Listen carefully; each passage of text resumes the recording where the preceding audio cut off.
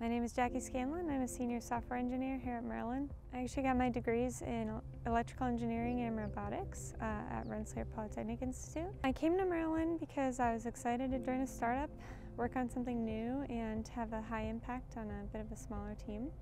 We're building the Merlin Pilot, which is an advanced autonomy system to put on board an aircraft and assist a human pilot reduce their workload so that they can focus on the critical things and let our system handle navigation, flying the routes, takeoff, landing, and even communication with the radio. The aircraft has to communicate with air traffic control and other planes flying in the airspace. We have a natural language processing system that can listen to the radio and hear those commands and interpret them. And we're working on the response aspect, responding back to air traffic control and back to other planes as we talk to them. And then there's also a communication link to the ground. Right now, all the autonomy system is on board and there's test pilots on board, so the ground communication link is not critical.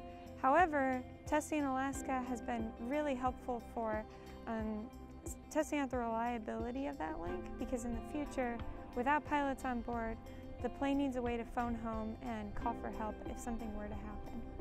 Our ground-to-air communication link is a beyond visual line of sight link, BVLOS, and the reason we need that is because we're flying way out of range of the hangar. So in Mojave, we had a radio antenna on top of the hangar that we were able to use to communicate with the aircraft in our test area in Mojave.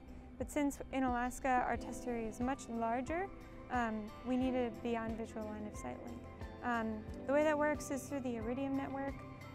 There's Iridium coverage all over the globe, including Alaska, and so that's how we've been able to stay in contact with the aircraft from the hangar here at Everts or from anywhere in the country, really.